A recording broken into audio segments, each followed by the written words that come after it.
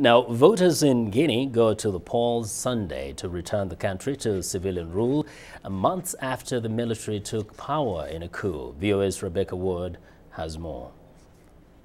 More than 20 candidates are campaigning to become Guinea's new president and restore constitutional order in a country that has been run by soldiers since the December 2008 death of longtime leader Lansana Conté.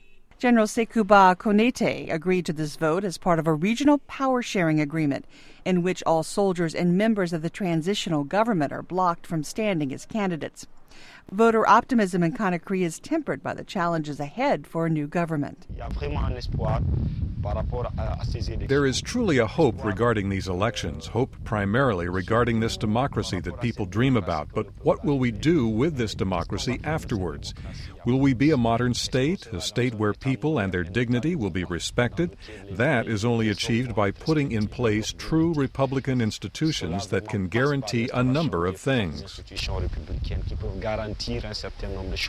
Guinea's military came under increasing international pressure for a quick return to civilian rule after soldiers killed more than 150 protesters last September. Family and friends of those who were killed or raped formed an association known as the Victims of September 28th. Our priority is not the elections. These victims are suffering a lot. It is not the elections.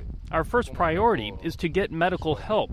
Because, for example, there are victims who have had amputations. There are women who are suffering a lot psychologically because they were rejected by their husbands, and victims who are now at home today because hospitals do not want to treat them.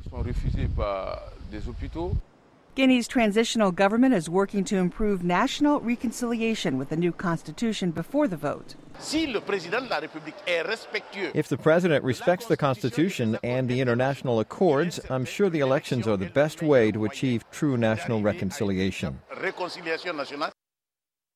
Now we're joined in our studio by VOA West Africa correspondent Scott Stearns for a preview of Sunday's vote. And of course, Scott Stearns has really covered this developments in Guinea-Conakry so extensively over the time. And now to talk about it, Scott, what do you think ahead of Sunday's elections is going to happen, especially after so much turbulence in Guinea? Turnout in Conakry is expected to be quite high. Guineans will also be voting in Europe, here in Washington, in Senegal and Sierra Leone, and including some other countries in West Africa where there are large populations of Guineans. What we're not expecting on Sunday is to have a clear winner. With so many candidates, I think the most likely outcome is that there'll be a second round of voting on July 18th. The goal, of course, in this first round is to have a free and fair election and to have that vote held in an orderly manner. So far, international monitors who've been there for the last month believe that everything is in place, and hopefully the vote Sunday will come off well. Now, I think from the report, there are about 20 candidates who are expected to contest in these elections. We know that the acting president right now, Sekouba Konate, is not running, and nor any of the other military officials who have been so prominent in Guinea's life over the time. What do you think will be the role of the military during that period?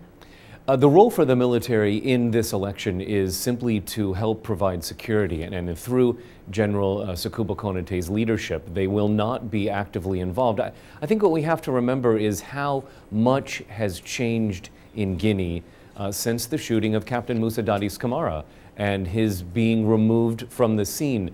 As we heard in that report, the violence of September 28th was breaking up a protest against what was suspected to be Captain Camara's presidential candidacy. It would be very easy to imagine him running for president now, having organized some elections. The opposition would have boycotted that vote. He likely would have been elected, and nothing good will have come from that.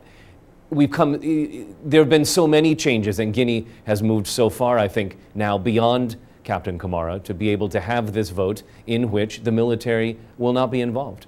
So you doubt that there'll be any members of the military who are partial to Mr. Camara who would want to maybe spoil the elections this time? Captain Camara does still have supporters within the military, and there is concern expressed by the civilian Prime Minister Jean-Marie Doré that some of those supporters may try to disrupt Sunday's vote. The military under General Konate has arrested several senior officers who he believes support Captain Camara. So yes, there is that threat. There's also concern about how members of his ethnic group from the Forestier region, the small minority, will react to the outcome of the vote. There are people who believe that Captain Camara should be a candidate. So his presence is still felt in this vote, but of course he's still in Ouagadougou recovering from his injuries. Now, just picking up on one of the points raised by one of the people interviewed in this story about really what will this change bring for the citizens of Guinea? Will there be respect for human rights, etc.? What do you think? Yeah, those challenges are huge because you have to remember we're not only trying to end 18 months of military rule in Guinea.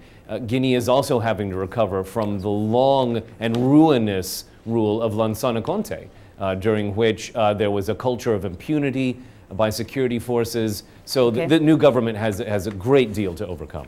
Scott Stearns, thank you so much for your invaluable information on this.